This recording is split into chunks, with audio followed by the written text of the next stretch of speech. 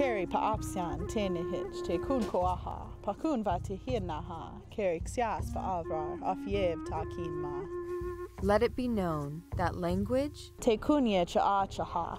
is a tool. With the language comes the experiences, and I think that's the key factor in it. If you only have one language, you only have one way of experiencing something. Many English speakers have the privilege of sharing a language that is similar to their ancestors. But for Native American youth, learning their native language can be a decision between preservation or extinction. Native American education has a tremendously troubled history. Education has been married to assimilation movements in an effort to pretty much erase Native American cultures. Brianna is one of many Native students affected by the English-only policies common in public education.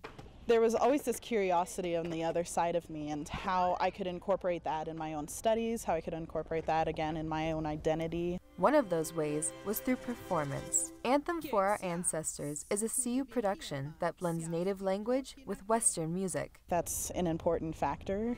Having that ability to share that this language is still there, it's still existing. Despite this positive shift in cultural awareness, over 90% of Native languages remain endangered. Think of languages like a candle, burning brightly as long as there are people around to tend to its flame. But when those people become unable to, it extinguishes. But there is hope. Unlike the biological species, languages can be revived. It just takes someone to relight the flame.